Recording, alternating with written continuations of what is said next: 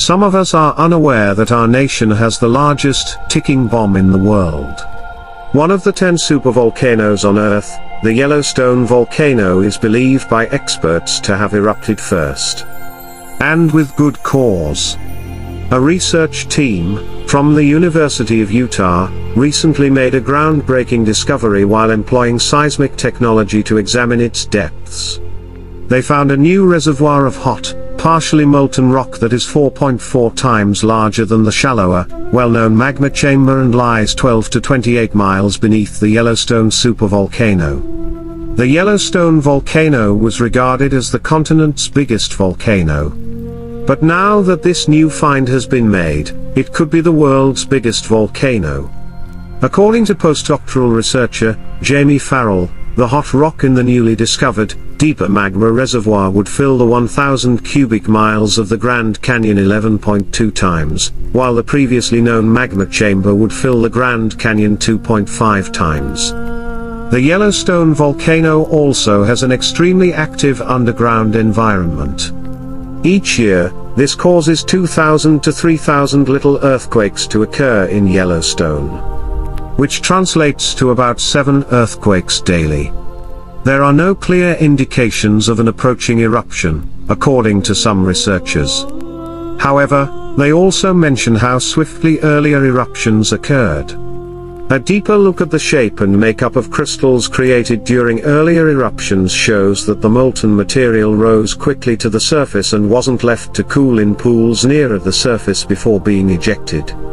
This implies that refueling the deep magma reservoir might cause relatively quick eruptions, and there might not be any obvious indication of the magma traveling upward from there that would alert us to the impending eruptions. All of this indicates that keeping an eye on the deep magma reservoir is likely the best approach to learn about what Yellowstone may be doing.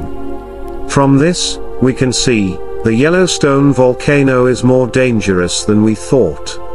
Well, this is future destiny. Join us as we uncover the mysteries of the cosmos. The question is, how destructive are supervolcano eruptions?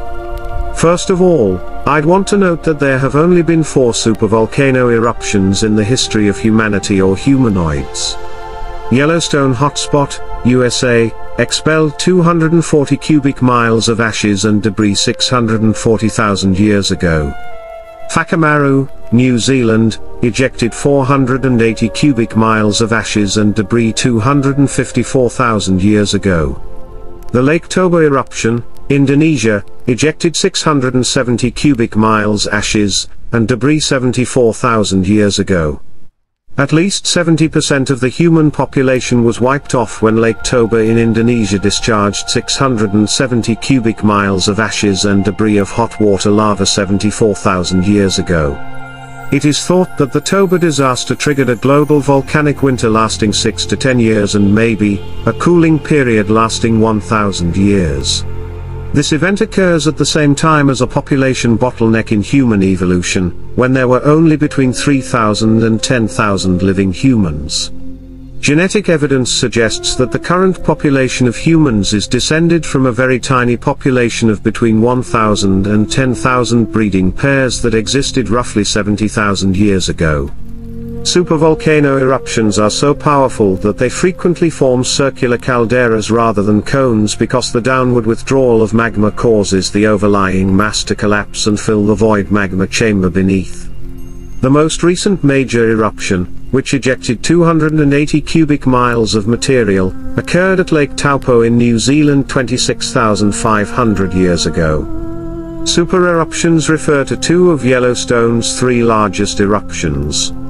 The final one created the caldera that we are familiar with. It is 30 by 45 miles in size, or almost the size of the park. The Yellowstone supervolcano has erupted 3 times in the past few million years, according to the U.S. Geological Survey. The first one happened around 2.1 million years ago, and the second one happened about 1.3 million years ago.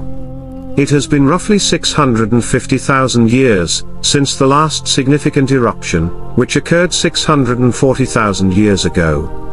Even if we are fortunate enough to avoid the upcoming eruption this time around, one of the most significant natural disasters in recent history will affect America. Some claim that if the Yellowstone supervolcano explodes, millions of Americans could wind up in Brazil, Australia, or Argentina. Some claim that there won't be enough time, in a frigid, ashy winter like a brief ice age, the majority of the US population will go. There is no doubt that the US will be the country most affected, and more significantly, agriculture will take a fatal hit worldwide. A few years of extended winter brought on by the ashes blocking of the sun will present new difficulties for humanity. And if the human race survived the Toba supervolcano 74,000 years ago, it was probably because we were not dependent on agriculture, which had not even been developed at that point. Humans were merely hunters and gatherers in reality. We are now more dependent on our crops than ever before because of our planet's extreme population growth. A prolonged winter will usher in an unparalleled amount of world starvation. And I'm not sure we'll survive if the winter lasts for 5 years. However, only few people are aware of the PTR extinction event, which occurred 250 million years ago, and resulted in the extinction of 96% of all marine species and 70% of all terrestrial vertebrate species, was the biggest extinction event to ever occur on Earth. This was before the dinosaurs. It is thought that a huge volcano, coal/gas burns, and explosions from the Siberian traps were the catalysts for the apocalypse. In Siberia, Russia, a sizable expanse of volcanic rock is known as the Siberian traps.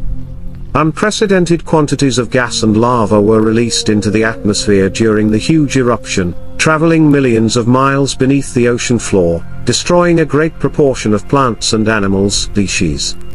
Some of the animal species that went extinct as a result of this event are trilobites, brachiopods, confronts, ammonoids and more. However, the cause of the PTR extinction is not entirely clear, but it's believed to be caused by a combination of factors, including volcanic eruptions accompanied with global warming, and a reduction in oxygen levels in the ocean. The eruption led to a release in huge amounts of greenhouse gases, which caused average increases in world's temperatures, and increasing in the acidic contents of the ocean water bodies. This effect later on caused widespread environmental changes and damages, which led to the extinction of many species. The PTR extinction had a significant impact in the diversification and existence of life in our planet. From this, it tells us that volcanoes are not something to be careless of, as they turn out to be planet's destroyers, and have the capability of changing the atmospheric components of any planet, thus causing climate change. As recently predicted by scientists, the Yellowstone volcano can be as dangerous as the PTR extinction if a super eruption blows up in the region. More to that, volcanoes are exploding all over the world, especially along the Pacific Ring of Fire, caused by several factors. But however, scientists unexpectedly discovered more impacts in the Yellowstone than any other place, as they detected more than what we expected of a supervolcano like the Yellowstone. Where they realized there was a new chamber of magma, 4.4 times voluminous than the quantity which was released 640,000 years ago. The entire Earth is not safe. This new discovery of the Yellowstone region has kept a lot of scientists astonished, since its magma content is believed to be more than 3 times voluminous than the recorded magma volume of the Lake Toba, whose explosion took a large proportion of life on Earth. Before now, the largest area scientists fear was the effect of asteroids' impacts, since they can be as disastrous as taking the entire life of a planet, but turns out to realize that, in a fascinating world of disasters, they lie sleeping dormant, liable to wipe out the face of the Earth if woken up. A lot of people say, it's not a big deal to think about disastrous impacts, at least they'll happen, but not in our lifetime. But however, recently, there have been a record of several disastrous impacts than before as recorded by NASA, United States Geological Survey, and other scientific research teams.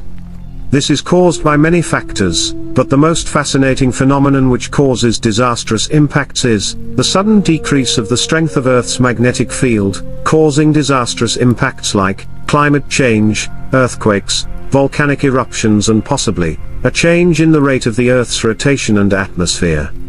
And according to experts, if this persists, it won't just only cause such impacts, but the Earth would be exposed to heavy radiations, like increase in solar ultraviolet radiation and cosmic rays, and in few million years to come, the Earth would become totally devastated like Mars. The Yellowstone volcano is one of the areas where these activities are seen. For now, with our current technology, there's nothing we can do if such dormant giants were to wake up.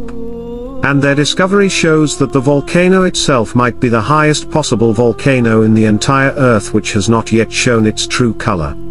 Do you think we shouldn't worry about this issue, or do you think we should start preparing for an escape plan to other planets like Titan, Moon, or Mars? Let me know your thoughts in the comments section. And if you enjoyed this video, just hit the thumbs up, like, and subscribe to this channel.